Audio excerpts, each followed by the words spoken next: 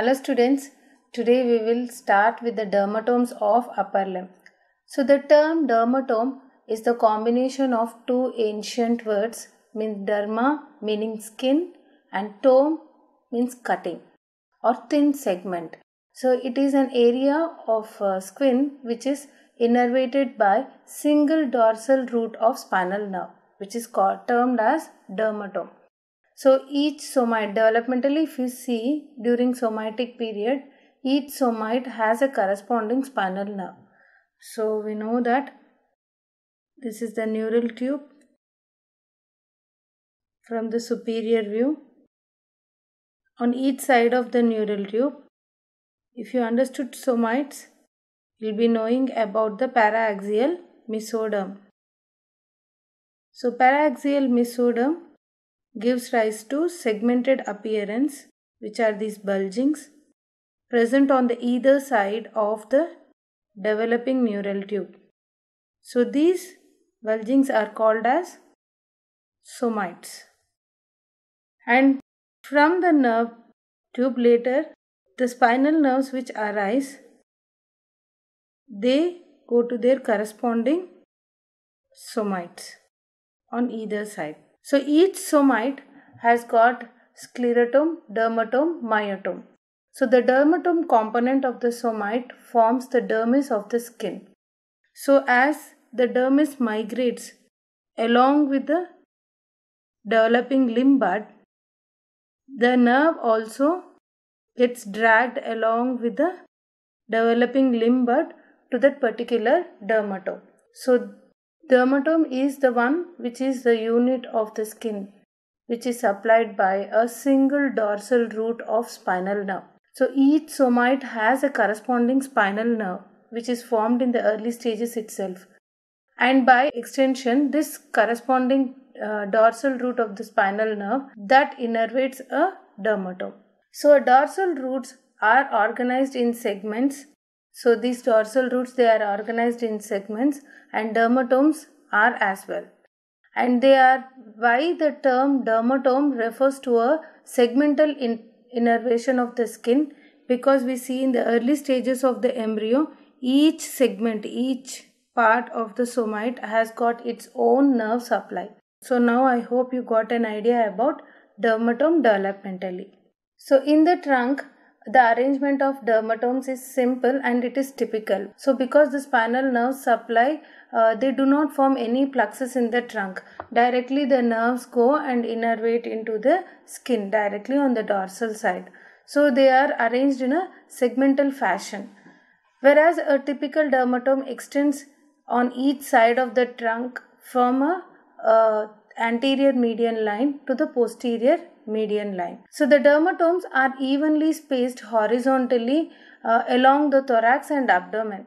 So they run in a different longitudinal pattern on the upper and lower limbs. So you can see here the map of upper limb, where we know the upper limb is supplied by the brachial plexus, which has got root value from C4, C5 to T1, T2,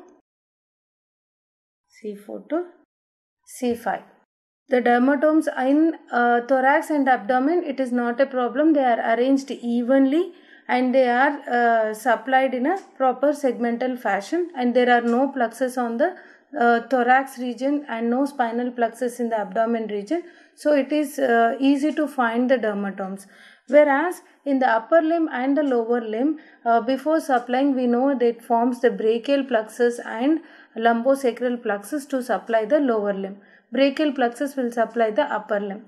So here in this image, we can see the arrangement of dermatomes in the developing upper limb. So it is a simple dermatomal pattern to begin with C5, supplying the preaxial strip. So if you see here, this line is the axial line of the developing upper limb bud. This segment is the preaxial segment. The caudal segment here is the post-axial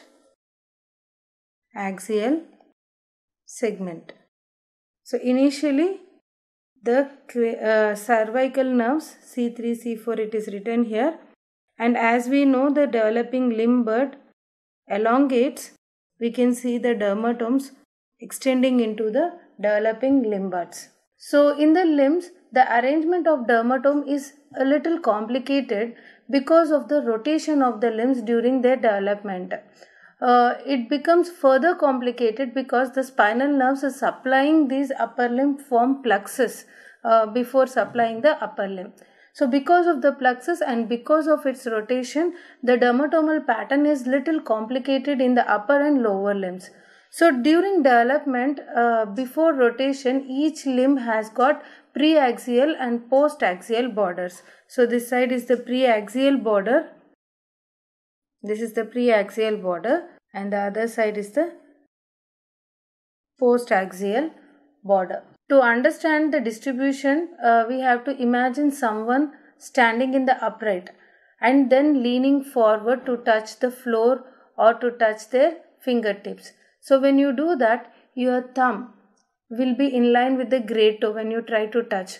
But when you stand upright and stand in an anatomical position, the thumb will be on the lateral side in the upper limb, whereas the great toe is considered to be on the medial side in the lower limb. So we can understand the position of the dermatomes. They are aligned in a way that they are prior to the rotation of the limbs. So the digits along with the preaxial border are thumb in the upper limb. That's so the preaxial border. So this side will form the thumb region. So the thumb side border, that is the lateral border, is the preaxial border, whereas the big toe in the lower limb, that forms the preaxial border in the lower limb, great toe. So preaxial border is on the medial aspect in the lower limb and it is on the lateral aspect in the upper limb. So during rotation of the limbs, the upper limb rotates laterally. Okay. So as a result, its preaxial border, that is the thumb, it lies on the lateral side. And the lower limb rotates medially. So therefore, its preaxial border, that is the big toe, it lies on the medial side. So consequently, the dermatomes are arranged in a consecutive downwards on the lateral side of the upper limb and upwards and on the medial side of the lower limb. So that is the basic concept to understand why the dermatomes are how the dermatomes are arranged and why the preaxial border is on the lateral side in the upper limb and preaxial border is in the medial side in the lower limb. So talking about this dermatome map, it shows the sensory distribution of each dermatome across the body, and clinicians can use the test touch with a dermatome map and as a way to localize the lesions. That where the lesion exactly existing in the central nervous system, that can be located, that is in the spinal cord, that can be located by checking the sensory sensations in particular areas. So injury to specific spinal nerves can be determined with the help of this dermatome map. So determine the extent of injury and at what level the injury had occurred. So all this you can check by checking each dermatome area. You can check for all the senses and find out the level of lesion. So for example, if the patient is experiencing numbness in only one area, however, because of the overlapping of segmentation of the dermatomes, it is unlikely that numbness would occur only in that one dorsal root is affected. So since the areas of the skin are typically they are not exactly specifically located, they are slightly overlapped. So now this typically innervated skin by at least 2 spinal nerves.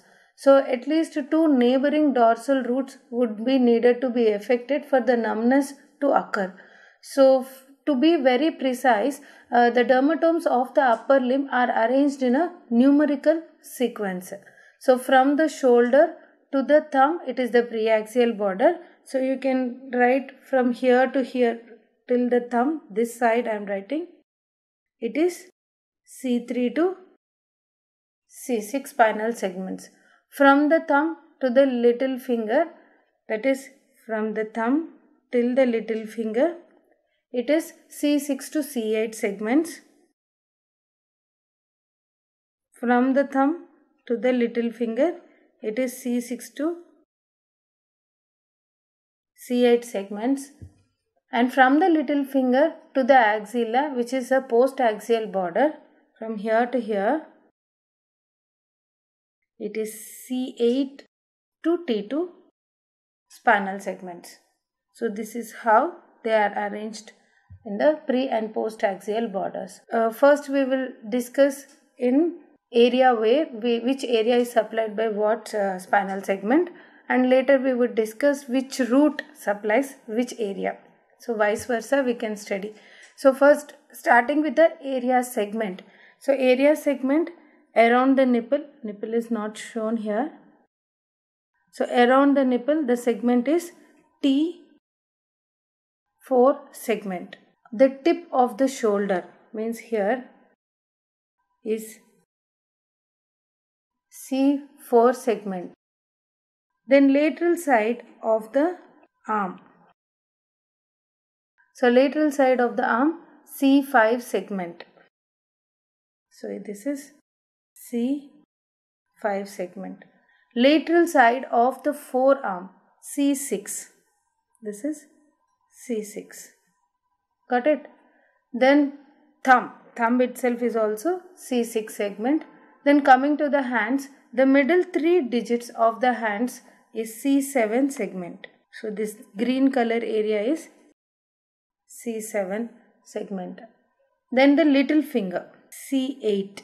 So here it is C8 to T2. So we will see the segments now. Then the medial side of the forearm, it is again C8. So it is C8.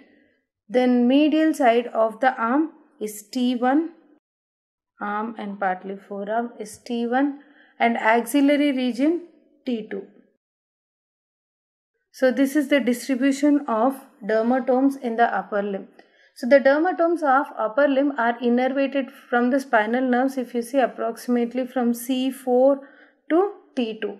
So here all these are involved in the brachial plexus too.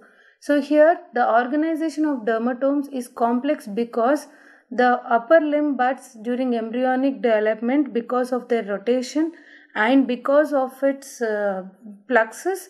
So this is how it is formed. Let's see the dermatomes from each spinal segment. So starting with the C5, anterior skin below the clavicles and also over the lateral aspect of the upper arm, and posterior skin around the base of the neck.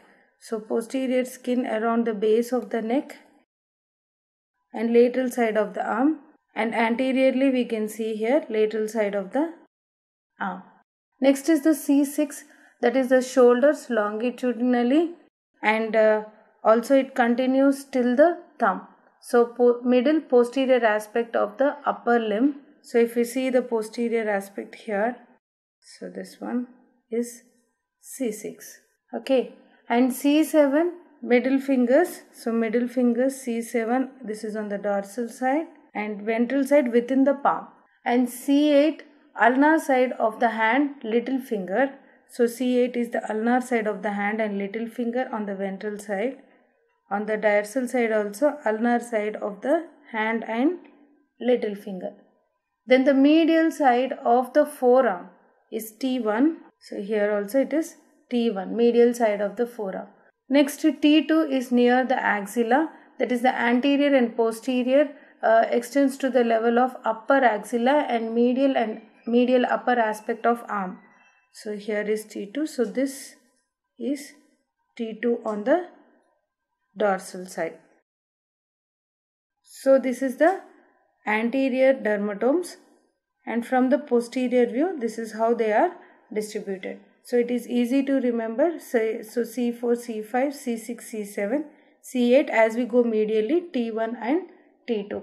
So as discussed in the beginning, the understanding of dermatomal arrangement is clinically important because the physicians commonly test the integrity of the spinal cord segments from C3 to T2 by performing the sensory examinations for touch, pain and temperature.